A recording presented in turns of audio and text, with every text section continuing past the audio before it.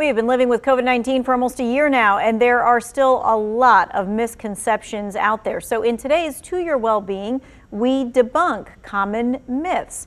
Cone Health's Infection Prevention Medical Director, Dr. Cynthia Snyder, is joining us. All right, so what I'm going to do is I'm going to give you a misconception, and then you can explain why it is a myth, what is going on there. All right, so the first one, misconception number one is, I've been vaccinated, so I can hang out with family members and friends who I don't live with like I used to. No mask, no social distancing, and I can hug grandma, etc. All right, why is that a myth? So the vaccine is not 100% protective. So there's still a risk of getting COVID and also transmitting it to somebody that's not immune.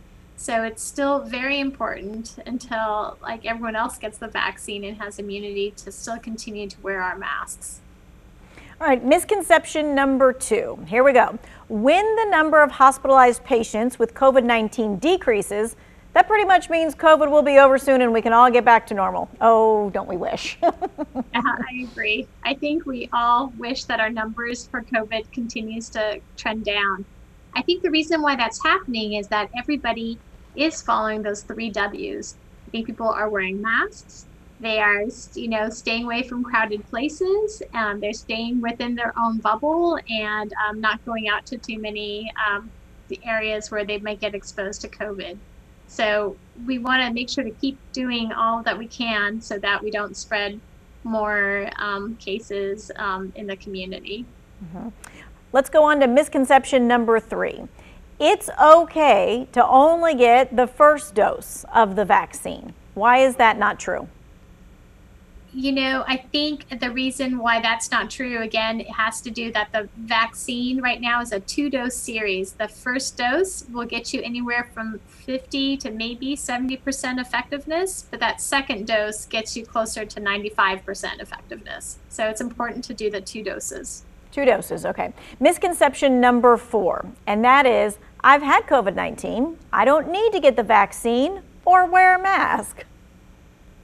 Well, part of that is true. So you do get immunity. You get natural immunity after you've had COVID-19.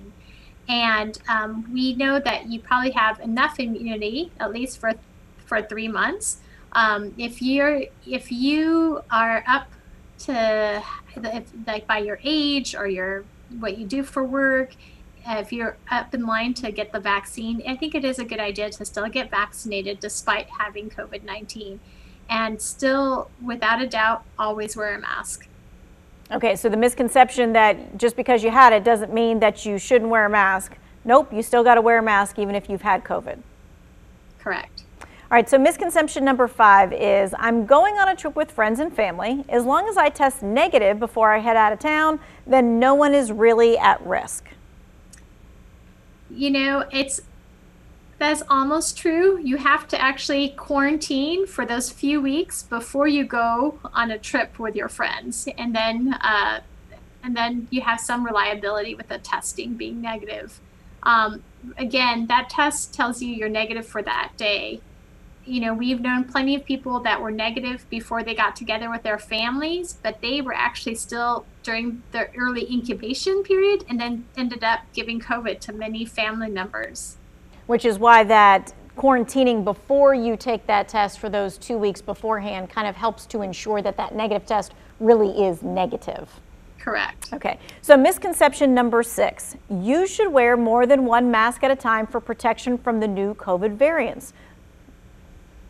So it comes down to, some recent CDC recommendations is that if you are wearing just a 1-layer mask, that is not sufficient. You need to have at least 2 layers, possibly 3.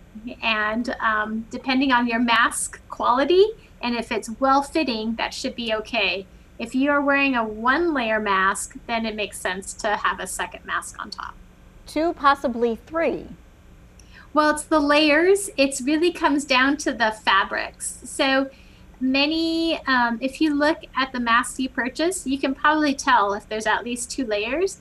And sometimes what I mean by 3 is that some of those masks are made for like a filter pocket, and you can put a filter there, and technically that would be 3 layers. Some of the medical surgical masks are actually 3-ply.